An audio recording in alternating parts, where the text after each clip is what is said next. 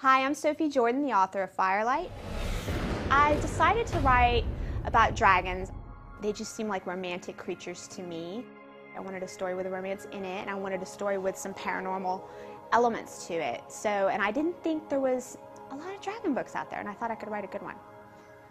Fire breathing is, I think, what a lot of people think of when they think of dragons. They think of dragons that, with a big, spewing fire from their mouths. And I thought, well, my dragons have evolved into draki who can shapeshift into humans, and maybe not all of them can breathe fire because their bodies have changed so much. The lungs might be different.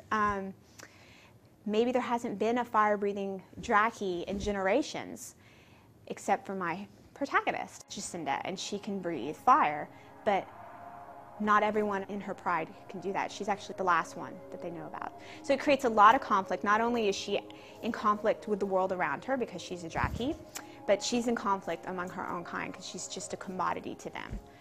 Will is a hunter, and he hunts drakis. He has no idea that they can turn into human forms.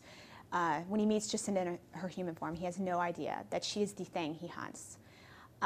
So there's this forbidden love between the two of them, and she knows who he is pretty clearly in the book, because at the beginning it's pretty obvious that he's a hunter, and she knows he hunts her kind. Yet she's drawn to him.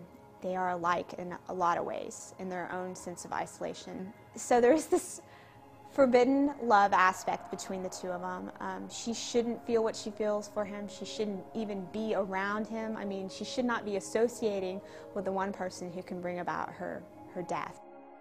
I have a lot of fun in the future books of Firelight.